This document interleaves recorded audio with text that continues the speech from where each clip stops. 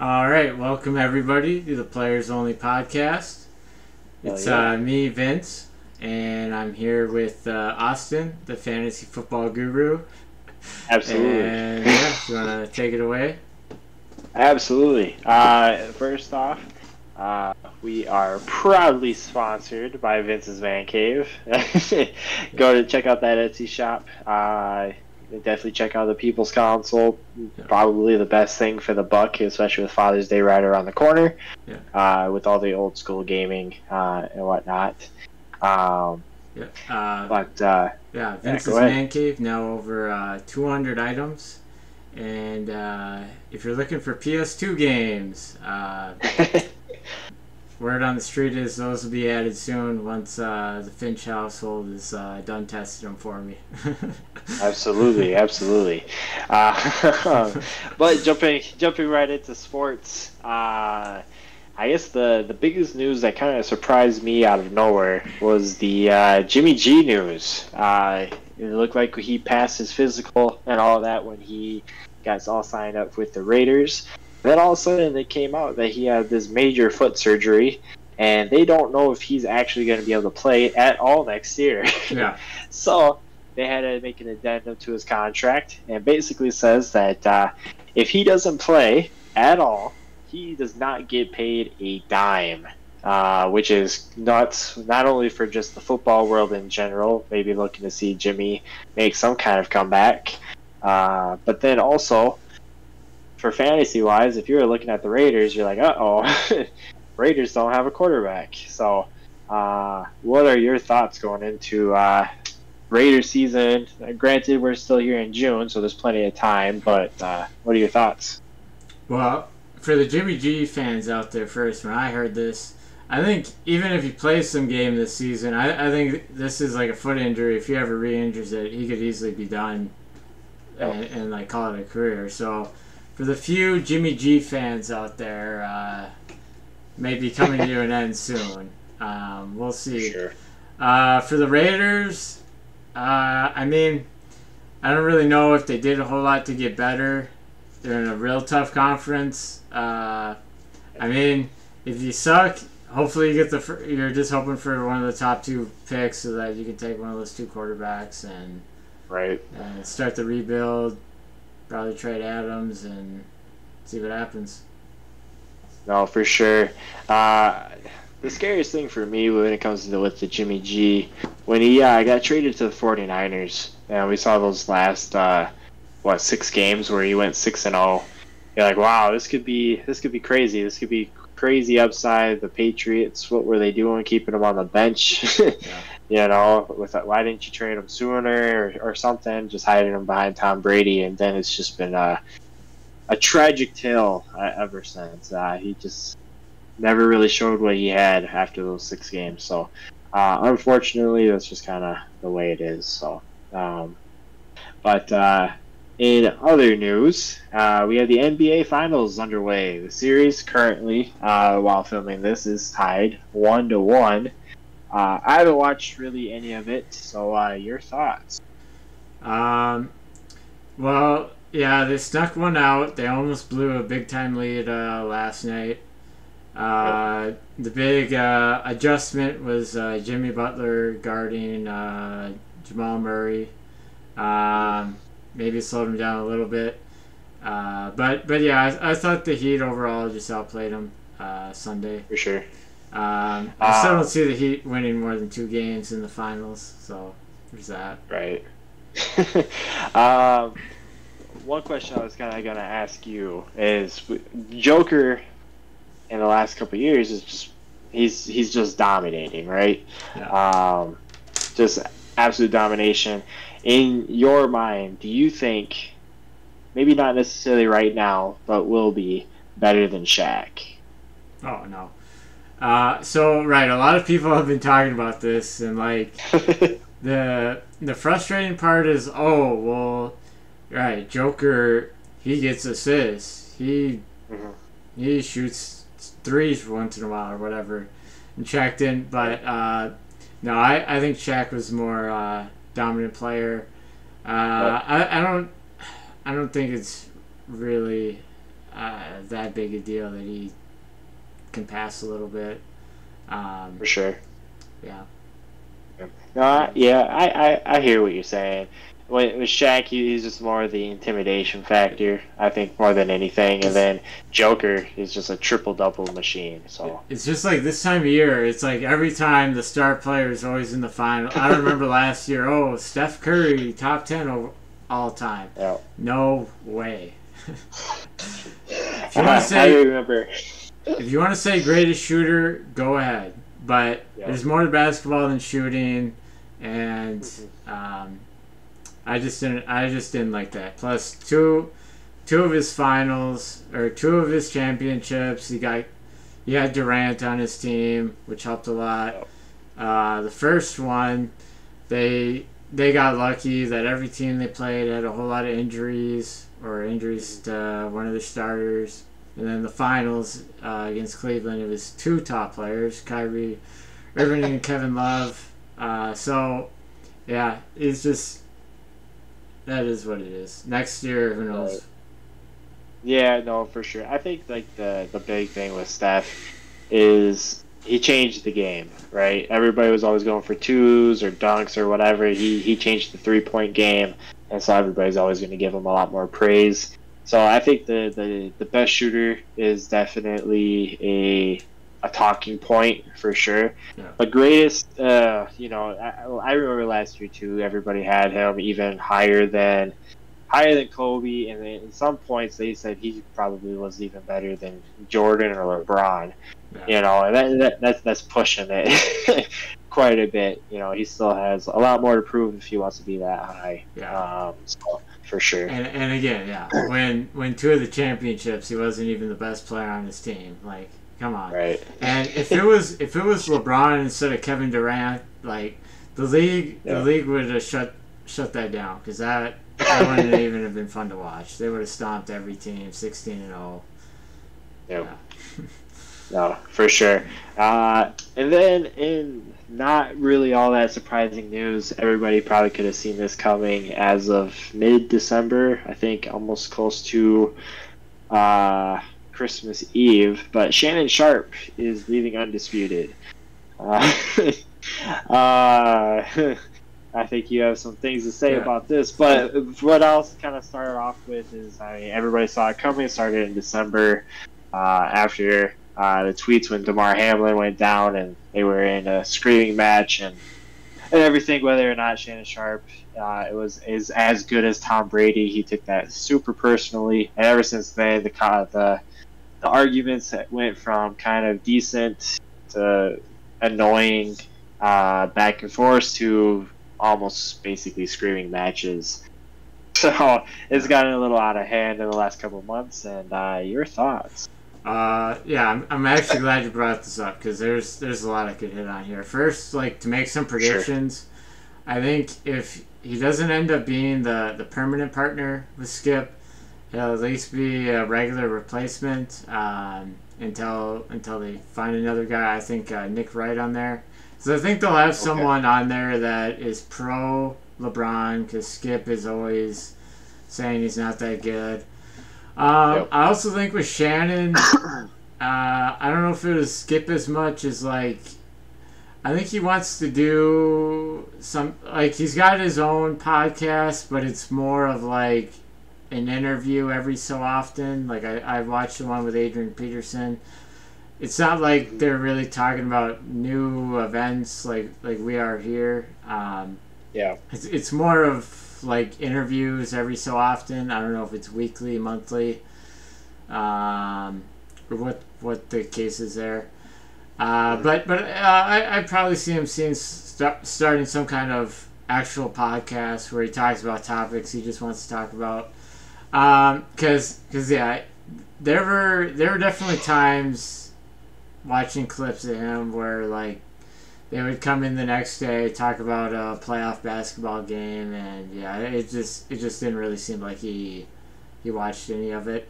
Now, he's not the only one on the network that does that. Also, Colin Cowherd, specifically a month ago, did the same thing. Oh, Steph Curry had a virtuoso. This was after Game 4 when the Warriors lost to the Lakers, and Curry shot 3 for 14, and he missed a whole bunch of threes in the last minute that would have either tied it or put him ahead. So obviously didn't really watch that, but anyways, yeah, I mean the media's changing too, because they're even putting the Pat McAfee show, they're restreaming that onto ESPN. Because I just feel like some of these talk shows, debate shows, they're just getting so toxic and turning people off, and then Pat McAfee's so positive, and also like the Pat McAfee show, when he has people like Rogers on there, they kind of get into the X's and O's, the chess match. I don't know, it's just not, oh, this guy sucks, he can't play, just general statements like that. Yeah, and that's always what I've been back and forth in when it came to the Pat McAfee show. Sometimes they're a little too overly positive, and they don't like to dive too deep. Sometimes even with somebody like Rogers, because they don't want to hurt anybody's feelings. That way they don't ever come back, type of thing. And so sometimes that can be annoying. But otherwise, I mean, it's super positive. You actually know everything that's going on, and it's a longer show, so they can deep dive some things too. And it's kind of nice to see Pac-Man doing his thing, and whatnot too. So Pat McAfee is definitely he's starting to become a juggernaut when it comes to just sports news. And I can agree with you on the Pat McAfee show on that. Sometimes they you'll click on like a video 8 minutes long, and then the first 5 minutes, 6 minutes will just be like reporting the issue. And then maybe some thoughts at the end. It's like, okay, I already know whatever event happened. I wanna know what you guys on the show think of what's going on. Right. Predict what'll happen. We're not just reporting things. Yeah. For sure. We're not gonna do that.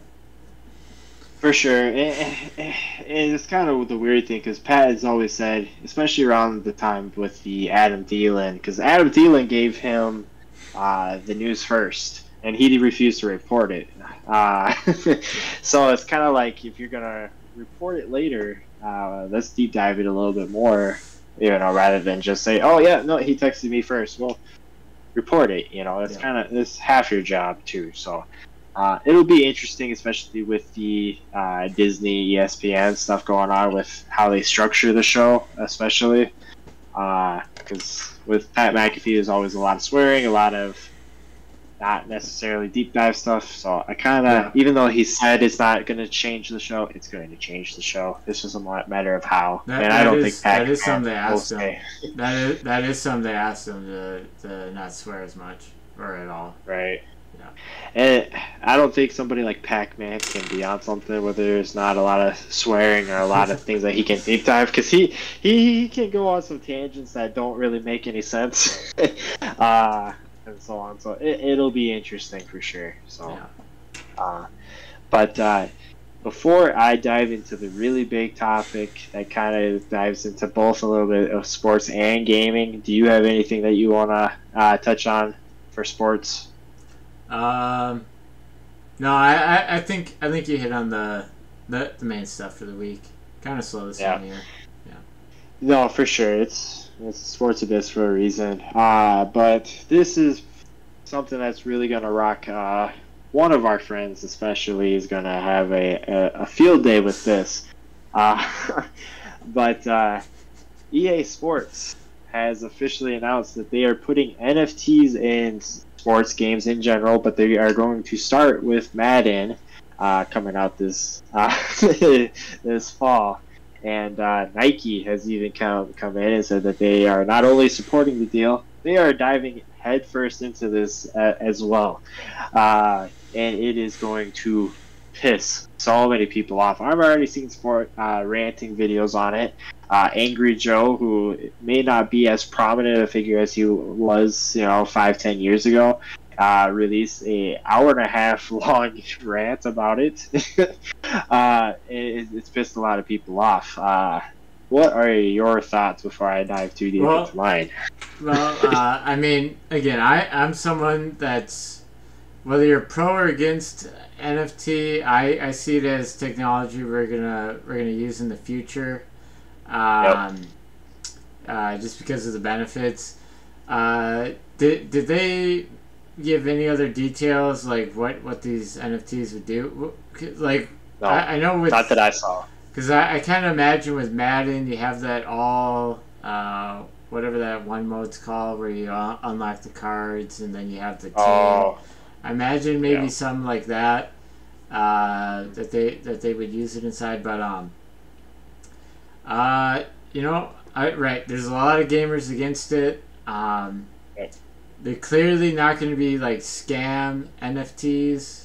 Like Right. you see a lot of projects like that out there. Like, just watch Logan Paul's podcast from 2 years ago, and you know you can find a lot there, like the zoo one. Mhm.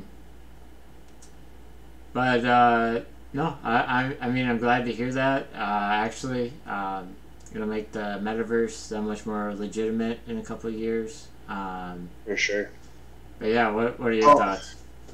So here, the problem is they haven't fully released everything that surrounds this, right? Because with that, with the cards that you were talking about, right? I mean, that's basically almost an NFT as well. It's just other people can also have that card, right? Yeah. So this is going to be something that you can specifically buy. Now, it'll be cool if they have like a in-game, like store-wise, where, hey, you buy this NFT or you get like a pack and you get this NFT. Oh, I don't really want it, but on the store it's going for $100. I'll just put it on the store and I'll pocket that $100 or what have you, right? Yeah. So it'll be cool if they do it that way, because there has been games that do this, they just don't say NFT. Like CS:GO, I think is like the biggest one that I can pull off the top of my head, right? You open up the case and then you get these weapon skins, and you get the certain rarity, and if it's been used or whatever, and you check the market, oh, this knife is worth $600. I'm just gonna sell it. I mean, that's basically an NFT, right? So I think it's just more. The thing that worries me is that it's EA. EA has not been very ethical in what they have been doing the last 5-ish years plus, maybe even 10 years. So, putting out half-assed games that don't work, Anthem. So that's the part that... Right. So that's the thing that worries me, but what gets me kind of hyped is Nike has seen this as something that's going to profit majorly. That's why they are getting in on it. I love Nike. So if Nike is getting in on it, I feel like there can't be too much wrong with this, but who knows? I'm very interested to see what exactly is going to be an NFT and what you can do with this NFT. The only thing that I can think of that might suck is I don't know if you remember, people were pissed with COD because with the Warzone you bought all those skins, and then when Warzone 2 came out, all those skins were gone. So as long as some kind of situation like that doesn't happen, where next year when the new meta comes out, oh, your NFTs are only going to be on that game, you got to sell all that, well, the market's going to be ridiculous there. Yeah. So, right. So as long as something like that doesn't happen, whatever, So. Yeah, and right, we'll see. But with a lot of different NFTs, there's this thing called royalties, where every time there's a transaction, a little bit would go back to EA. So if they make something good, and people are trading those cards, forever, then just more money in the bank, or more crypto in the bank. Absolutely.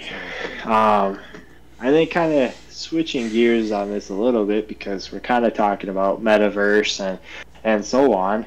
Facebook recently has come out and said that they are finally deep diving into this a little bit more, and they are, or not Facebook, but Apple is diving into the VR, and they are coming out with a $4,000 VR headset. That is not.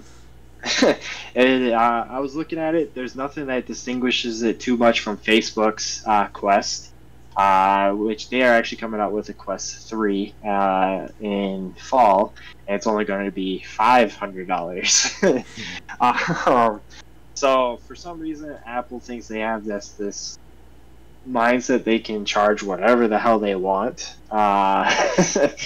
for basically anything, and $4,000 is a lot, a lot of money, especially on a VR set that maybe while they have a good track record of supporting things for a good period of time. I mean, who's gonna spend $4,000 on a VR set? You know? No one's got that kind of money. Right. I really don't see it selling that well at that price. Like, Right. That's like paychecks for people, not just one, but multiple, and Right. That's 2 months of most people's income coming in. You know. And like, what if you don't like it? People are gonna have those kind of concerns. Right. Yeah, it's not really essential. Yeah, so. And the problem is that what kind of VR games? Because it doesn't even have like joysticks like the Quest does or anything like that. It's supposed to be like hand tracking, which that could be cool. And I feel like that's where we're kind of moving towards. Because even the Quest with their updated joysticks are a little less cumbersome than 2s and so on. So they're getting better with every year. It's just. We're making this gigantic jump for something that, one, it doesn't even look comfortable. It just kind of looks like a disaster. And I feel like this is something that's going to push VR back. I'm a huge proponent of VR. I think it's going to be a thing in the future, for sure. And I feel like if a company is going to try to take advantage of people like this, we're going to stay on consoles and PCs forever. So. Yeah. But kind of taking sort of in the same lines of disasters and whatnot. I don't know how much you have dived into this at all, but Lord of the Rings, one of the biggest franchises in the world, they had a game come out by a smaller-ish indie company about one of the characters, Gollum. It was released at full price, and it is a disaster. The game barely works. The graphics are awful. It actually looks like a PS2 that game that you've bought in over the weekend. In some cases, actually, it works worse than a PS2 game. The voice acting is absolutely awful. And that overall is just a huge disaster. Now, the main reason I brought this up is the developers came out and said, yeah, sorry. And that's about it, right? They do plan on coming out with some patches and stuff like that, but you bought the game, and that's about it, which we talked a little bit last week. Game developers, they're just releasing games whether they're finished or not, and they grab your $70 now and run. Yeah. So could be right, another failed game. Right. Modern era, Right. And one company that gets a lot of credit now, but they released the failed game to start with, and we bashed our friend because he bought like the ultimate package for it, and that was probably one of the No Man's Sky, and now it has an update 2 or 3 times a year, and it's not a small update either. It's a massive updates. So still not my kind of game, but it's really cool that they've actually fully redeveloped the game basically from the start, which is just always cool to see when a developer actually loves its game and wants to take care of the players. So something. Right. Something I wish that more companies would, because every time they release an update trailer, everybody says thank you, in the comments and stuff like that. There's no, strangely enough, on the internet, there's no bad comments on it, right? So that says a lot about your game, for sure. In recent news, Sony, just like Microsoft, has been buying up a lot of developers. But CD Projekt Red, who came out with like games like Cyberpunk and Witcher 3 and so on, says that they are not going to be bought from Sony, even though all the rumors said that they were. They want to stay independent because they have like 15 games in the works. For the most part, they release pretty decent games. But I kind of wonder sometimes if their ambition is a little bit too big.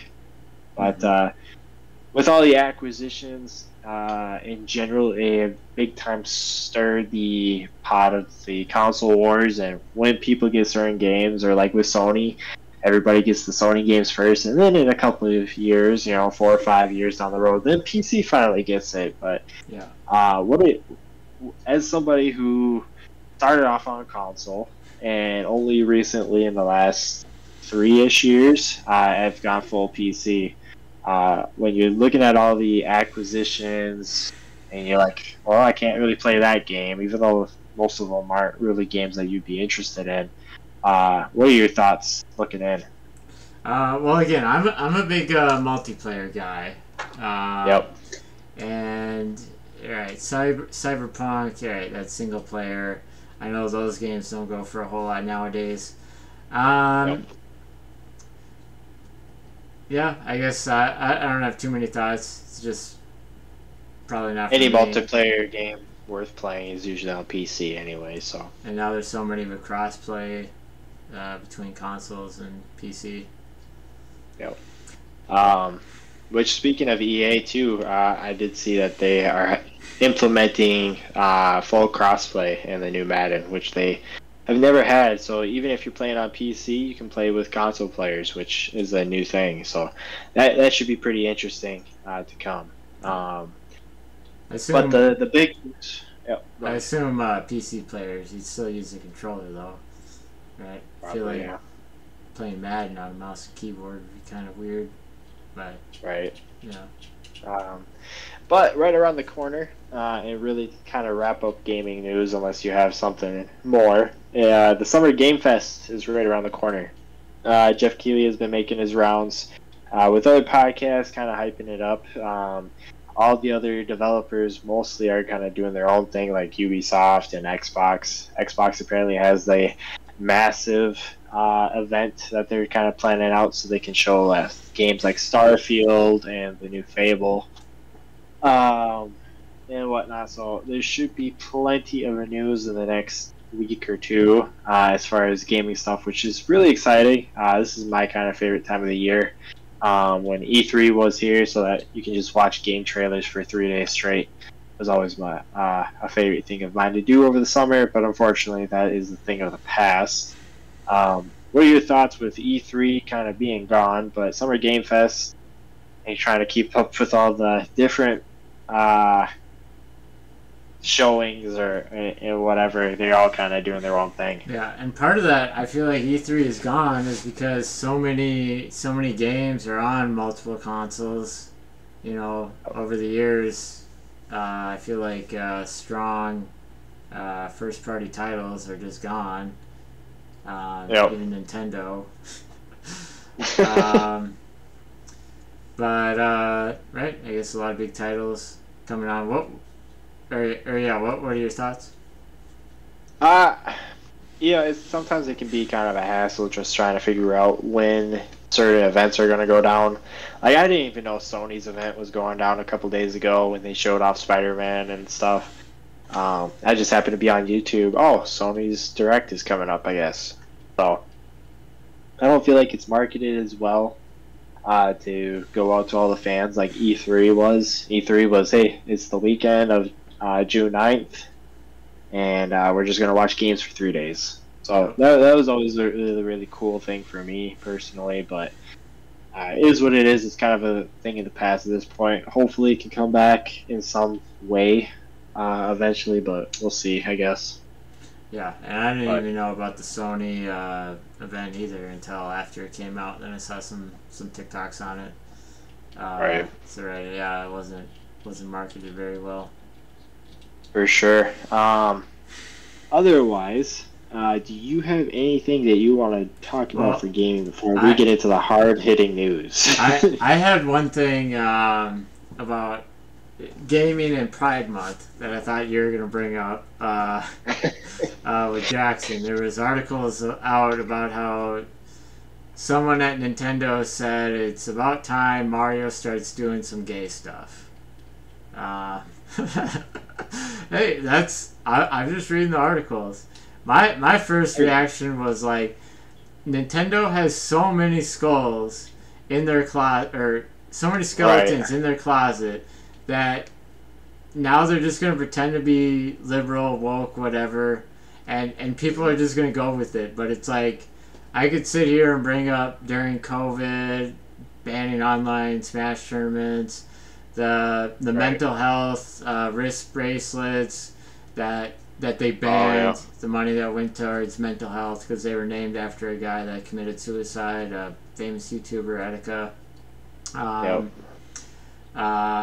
Then there's more things they did. One just escaped me. But they cannot sit here and act. They can't sit here and act like that. Right. It's with how shady of a company Nintendo has been, especially in the last 8 years or so. It's just really weird for them to kind of say that, and then also just how. I mean, Mario's whole thing is he's after the princess. So I don't know how they're gonna try to mix that in. I guess it just doesn't make sense. And it's like, after the Bud Light disaster, after Target putting out the Pride clothes, why in the world would Nintendo try something like this? Parents buy their kids a lot of games. Like, what are you trying to, destroy yourself going into your next console here? Like, come on. But who knows? Maybe they were just saying that to appease people. It's not like they actually have a game or anything planned. I guess it was just...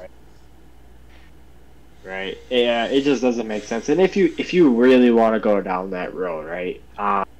You don't necessarily have to touch something like Mario, right? Which is obviously your biggest thing in the main poll. Like, my thing with a lot of changing of races when it comes to movies and so on, just make its own character, right? If you need to have something that interacts with the pride people, with gay or whatever, have some kind of gay character or whatever that starts off that way, right? It doesn't just change in the future, so yeah. That way everybody knows what you're getting into, and you're buying the thing that you want to buy at the end of the day. Yeah, I agree with you. That would actually be better if they just added a gay character to Mushroom Kingdom. Right. Or else, they're gonna, I don't know. Just off more people. We'll be roasting them more. And it's also like, nobody wants this stuff just thrown in your face, right? I roll my eyes because, look, Kim and I love watching our half-hour sitcom shows and stuff like that. And every now and then they have an episode per season where they're just shoving something in your face. Nobody wants that. Yeah. The best thing that I can think of is something like Ted Lasso, which just finished up, right? In the last season, they were kind of borderline trying to shove something in your face, but in a way, they were doing it actually kind of artistic and kind of nice, right? There was a gay character, and while they were talking about it, it wasn't a shove in the face, oh, gay, pride, whatever, It was a, hey, it's a small conversation about it, how people don't say certain words around it, but it wasn't like in your face. It was nice. It was actually a really good episode. I actually appreciated it. Yeah. There's ways to do it.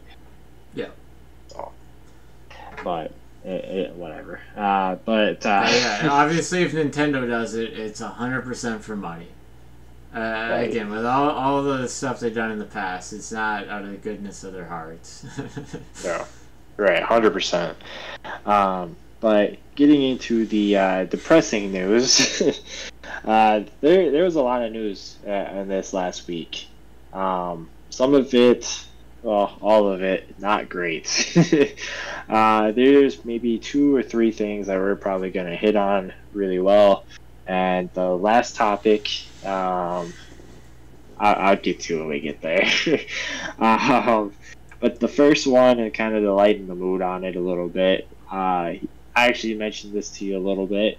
I forgot to send you the video, so you don't have a lot of preface to this, but a substitute teacher in Texas basically hosted a fight club in a middle school, of all things. Yeah. So basically 12-year-olds fighting each other in 30-second rounds. What she did was she screamed at all the kids, "Hey, don't fucking record me, blah, blah, blah." And, of course, kids were recording her. And she had one of the kids stand guard on one of the doors, so if anybody tried to get into the room, she'd be like, "All right, everybody sit down." And everybody would go and sit down and act like nothing was ever happened, and she was just teaching. How this became a bigger deal, of course, was kids were obviously recording it. And one of the kids got a major concussion and was bleeding. How stupid you have to be to think you're not going to get caught is my main thing. But so were they like not on mats or anything? Were they on like the hard? Oh yes. My God. It was legitimately rough and rowdy in a middle school. But with 12-year-olds. Yeah. It's just teachers nowadays, man. Like what? Like, is that something you think she enjoys watching? And I mean, when you're 12... And she would have to, right? When you're 12, you're what, 5th or 6th grade? So, right. 6th grade, these kids have got phones. At least some of them have phones by then, and then, you know, obviously they can take photos, videos, and stuff. Like... Well, and that is also like why. Also, you're not properly trained in any way, shape, or form. One wrong hit can kill you, especially when you're young and you're still developing your bone structure, your skull, and everything like that. You know, a good punch to the nose hits your brain, you're done. Like, what if these kids are like trying to do, WWE moves? Like they're trying to do, Undertaker's move, and instead of dropping to your knees, I don't know, they just take it further, right? I don't just it's very childish and dumb. 100%. This one is definitely a very interesting topic. Not necessarily for the context, but for the consequences of it, I think. AOC had a fake Twitter make the rounds because it was making lots of very weird and kind of suspicious tweets, but it was long enough, right, where it looked like it was the real thing. It was hiding that it was a parody account. I had the blue check mark because you can buy the blue check mark, even though AOC's Twitter is gray, and that's supposed to symbolize that she's a politician, a figure that you're supposed to actually follow or whatever. But this fake Twitter account said that she thought Elon Musk was very cute. And I think where this gets really controversial is our boy Elon Musk decided it was a good idea to respond and basically said thank you, and it tricked not only people like Mr. Beast but other politicians who were questioning her, and so this gets into a big thing of that in the last couple months Twitter has really turned into a wild west where almost anybody and everybody can say whatever the hell they want to. There's no safeguards for anything like it did before Elon, and there's really not a whole lot of banning either, like when they banned Trump or anything like that, right? So it's a very interesting situation that we're finding into. What are your thoughts as far as this story, but then just Twitter in general, how it's kind of evolved as of lately? Yeah, or I guess there's one thing in Twitter I'll get into later, but with that story, right? If that account didn't have parity in the title or wasn't meeting the rules, right, there should be some kind of consequence for the account if there isn't already. But no, I like Twitter. Obviously, a lot more nowadays. I'm all for freedom of speech. Yep. Drama's kind of entertaining, but obviously died down. But yeah, I guess without diving too deep, freedom of speech is a good thing, especially with how some things are going and how some people do things. But yeah, I mean, was there any consequence? I don't have a problem with him responding. Just like if the shoe was on the other foot, if there was a parody Elon Musk account that said, I think AOC is cute, and AOC responded, thank you. I don't know, would that even be like a story? Would anyone even care? I think if the shoe was on the other foot, she would have went off on both, especially if she got tricked, right? If she got tricked and whatnot, she would be like, oh, it's Elon Musk's fault, blah, blah, blah. But if it was something that she thought that Elon actually said, she probably would have went off anyway. Like, you're not supposed to be talking to me in that way, type of, or whatever, in a public forum. So I think it would have been a lose-lose no matter what. But I did not see if there was any true consequences. I'm sure the account ended up getting deleted or something like that. Right. I feel like that would have been the smart play with how much traction the story got. But at the end of the day, I don't know. So, but yeah.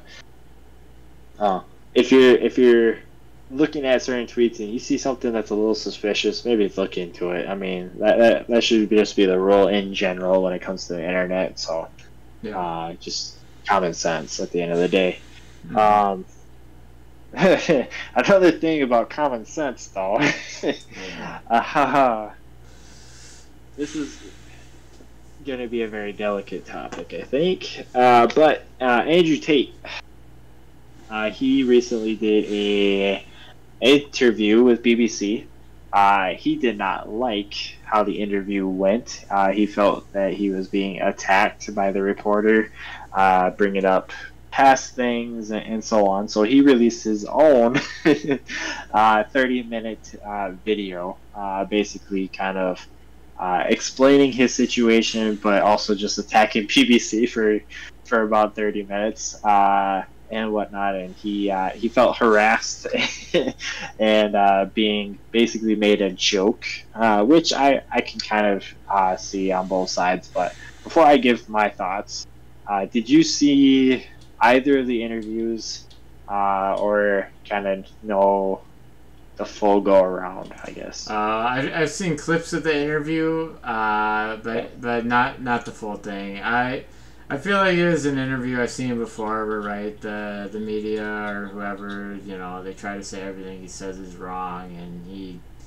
he fights back, and the claims they make, it's almost some of these people interviewing Trump, where they gotta say everything's wrong. I also saw another clip that came out today that going forward, anytime he speaks to 50 grand or a box of chocolates. Yeah. And then the money's going to go towards one of his charities, which is smart of him to do that. But no, I mean, it was kind of the same. It was pretty predictable. Like this could start a real deep conversation, but the billionaires that own the news sites, they don't want you to be like Andrew Tate. They want you to be single, no kids, work a shit job, go home, have no interest starting a business, being rich, and they just want you to do that so you can't work no more, 65, 70. So of course they want him to shut up. Right. It's a really fine line too, because in a way, nobody's right? You could hate the interview. You could even hate Tate. But you have to kind of see kind of what the media is trying to do and how they're trying to turn things. Because even if you go back as far as when CNN was interviewing Trump here just a couple weeks ago, they were getting bashed like crazy because you know what these people are going to say. You know what Trump's going to say. You know what Tate's going to say, right? Especially when you bring up certain things that he's said in the past. He's going to stand by most of it, and so on. You know, you're using him for a certain point of view or just to get those clicks at the end of the day. Yeah. And it's more of, do you really want to give certain people platforms and kind of glorify them? I think Tate was under the impression that they were going to talk more about Romania and his prison sentence and so on, and it just turned into more of his masculine takes, which we've seen it all, right? He said everything that he's going to say. He's going to keep saying the things that he's said, you know? Right. So it's how many times are you going to say the same thing? Right. And right. It's how many times are you going to take things out of context that are super edited? And I remember after that interview, someone edited something to make the person interviewing him sound like a misogynist. You know, it's just they ripped the words out and put it in the right order. Right. So I don't know. It's just kind of the same song and dance. No, 100%. And I think it's the middle or the end of June. His house arrest is up, so that's something that we should definitely keep an eye on to see if he ends up going back to prison. All charges dropped. Is he going to leave Romania for good? And so on. So I know his. Right, so is right.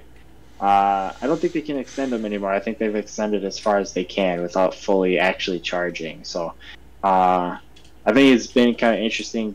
His brother Tristan has kind of completely stayed out of the limelight as much as possible, while Andrew has kind of been back and forth. And this is his first actually like kind of coming out ceremony in a way. Yeah. So kind of interesting how this is going to go, kind of going forward. So, kind of going with mass media and the news is YouTube is in the news, and not for the greatest of reasons.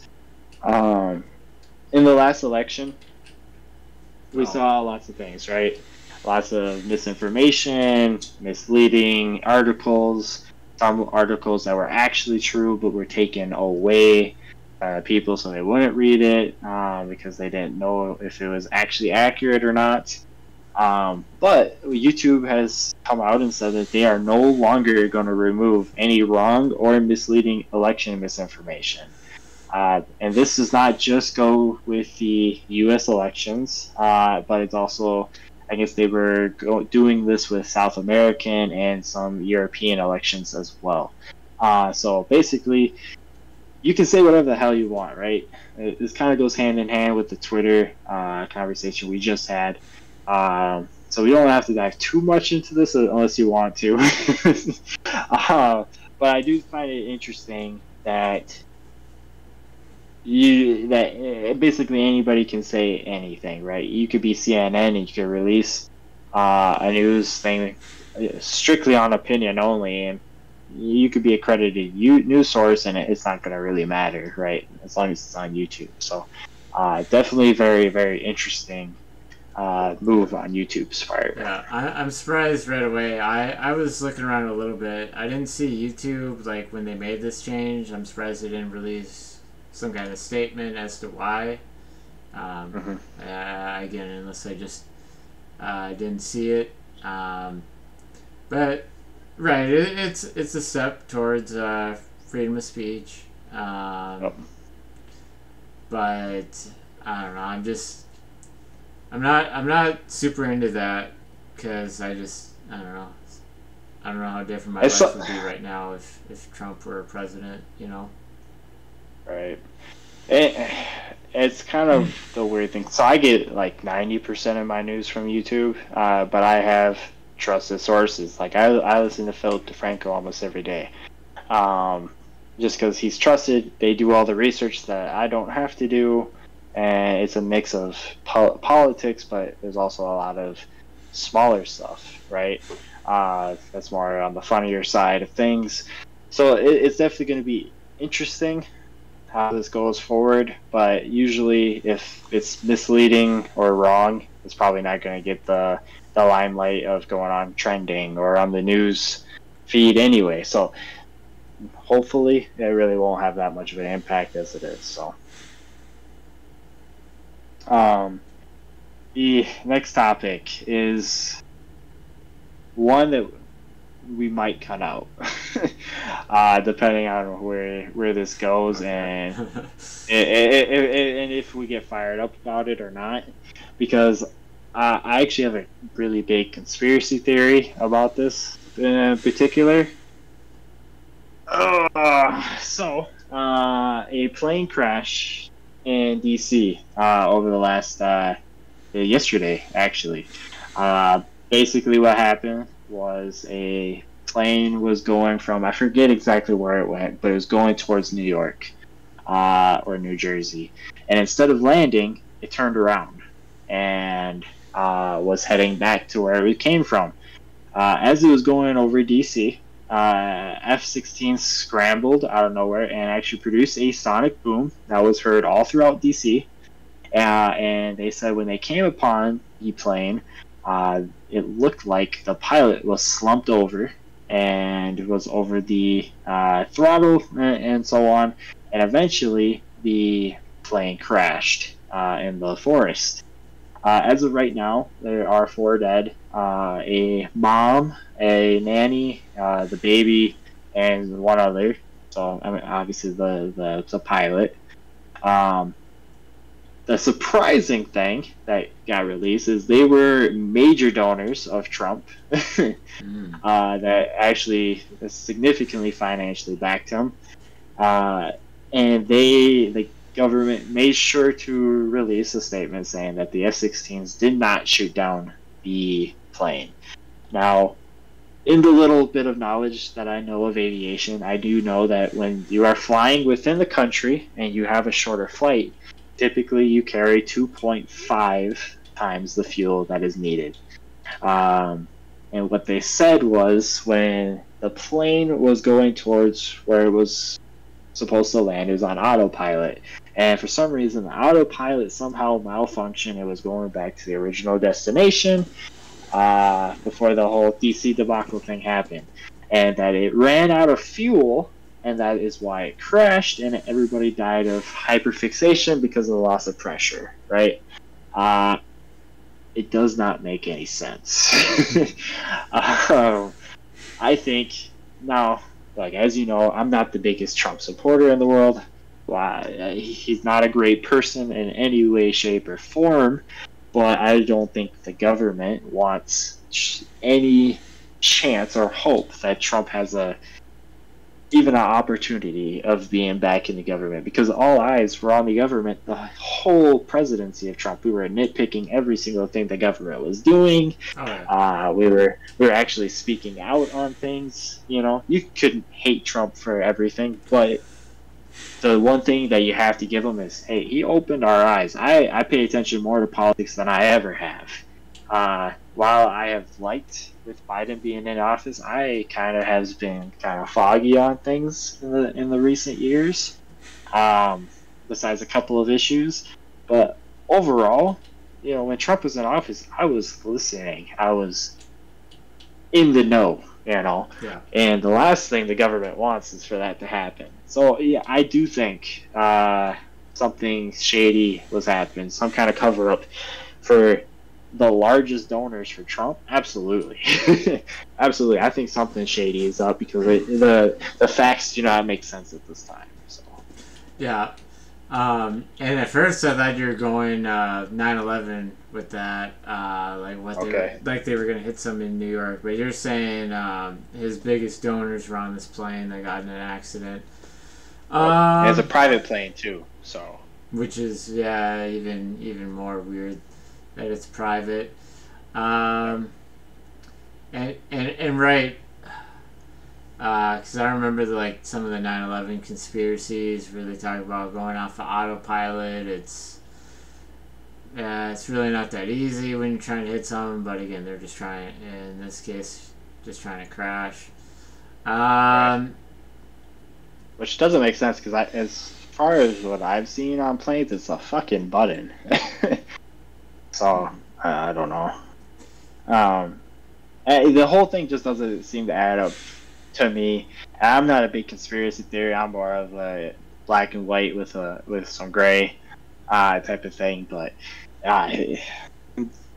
too many red flags are in the story currently. It's still developing for sure, but there's too many red flags, and also the scrambling of the F-16s immediately is really weird, and that they were going so fast to produce a sonic boom. It just doesn't fully add up, and I think a lot of people are kind of raising their eyebrows to it, and that's why they came out and said, "Hey, we didn't shoot it down. We didn't shoot it down." So, yeah. No, right. A lot of red flags. I think you put it best there.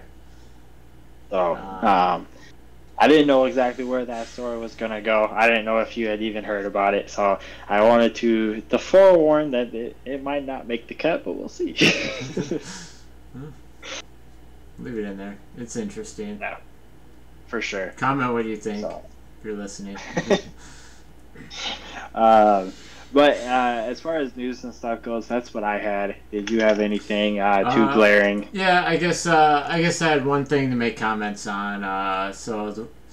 On Twitter over the weekend, they had the "What Is a Woman" documentary, or that was free, and I believe, I don't know how much you got to pay for it now or before, but yeah. So I listened to it Friday night on I had a long car ride. And I purposely never texted you about watching it or asked if you had, just because it's real cringy at times. Just awkward moments, and then you're hearing about, surgeries gone wrong. So if I didn't have a real long car ride with nothing else to do, I wouldn't have finished it beginning to end.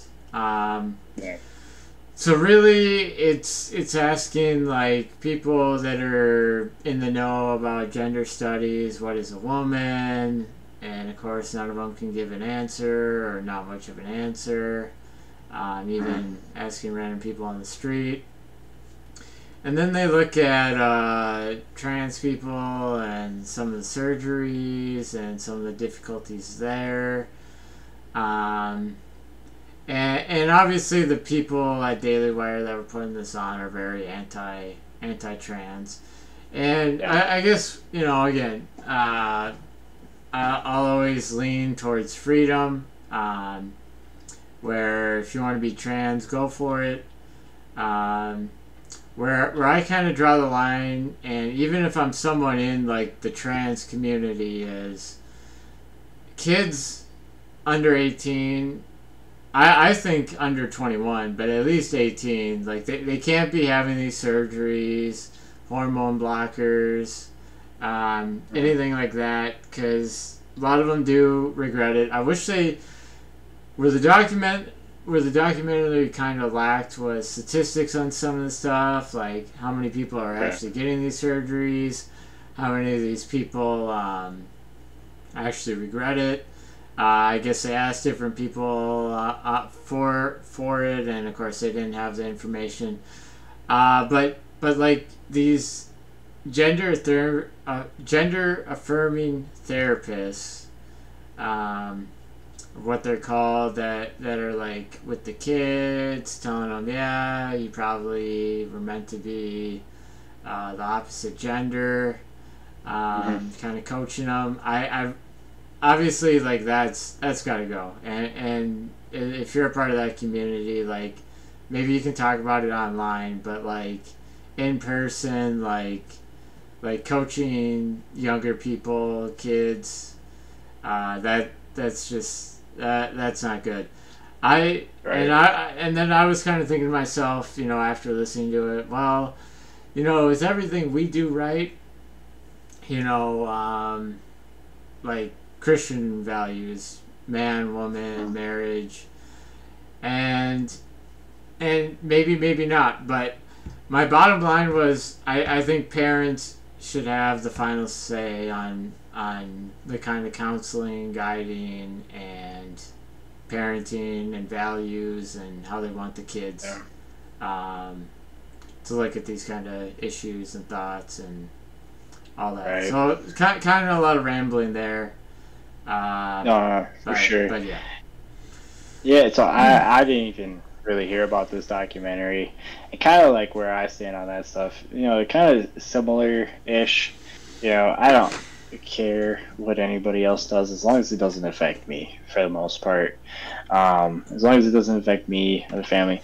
The only thing with the parent part that I have a small problem with is just because recently in the last year or so with the acceptance, like everybody should be accepted. I don't care if you're gay, straight, trans, or whatever, but we're in a kind of point with our society with like social media and stuff that parents are using kids for views.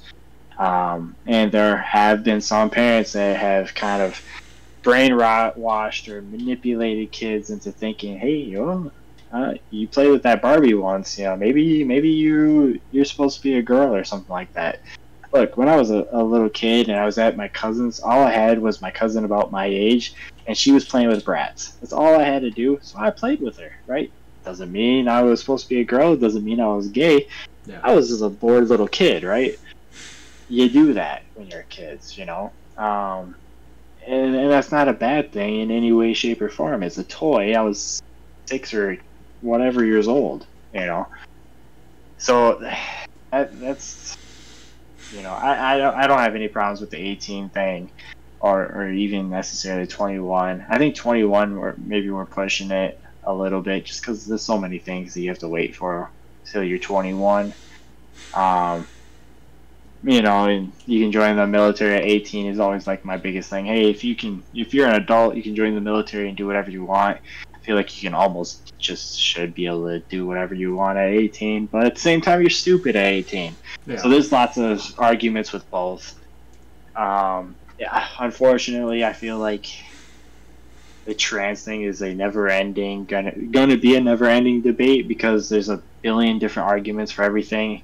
And both sides don't want to hear each other's side and don't want to find any kind of middle ground. I could go on and on when it comes to sports and everything else, but at the end of the day, nobody really wants to hear that, so it is what it is. Yeah, but again, with the statistics they didn't really have, I wish they had some kind of statistics on how many of these gender-affirming therapists there are. Or how many kids are seen by one. Because I'm actually surprised you didn't hear about how it was free on Twitter this weekend. Because like Elon, Jordan Peterson, and again Ben Shapiro, all the Daily Wire guys were retweeting it. It got over 100 million views. It was over an hour and a half documentary. And again, it was just it's tough to recommend if it's ever free again, just because it is cringy and gross at a lot of the times. Right. But yeah, I mean, again, when we grow up, there wasn't gender affirming therapists. Like, I don't even know how popular trans was back in the 2000s. Not too much. It's mostly drag. Yeah, I guess there's that. But yeah, I guess that was my thoughts on that. For anyone that wants to watch it. Absolutely. Yeah. But hopefully next week we have plenty to talk about. Oh, I'm sure there will be. But yeah, no, that was the good old Players Only podcast. It got definitely some interesting Yeah. news topics this week, Yeah. and I'm sure it's only going to be more and more deep dives as we go forward here. And so make sure to subscribe for more. Check out the There'll be sponsor. plenty. Check out the links below. Yeah. And check out our other content. Peace. Absolutely. Later.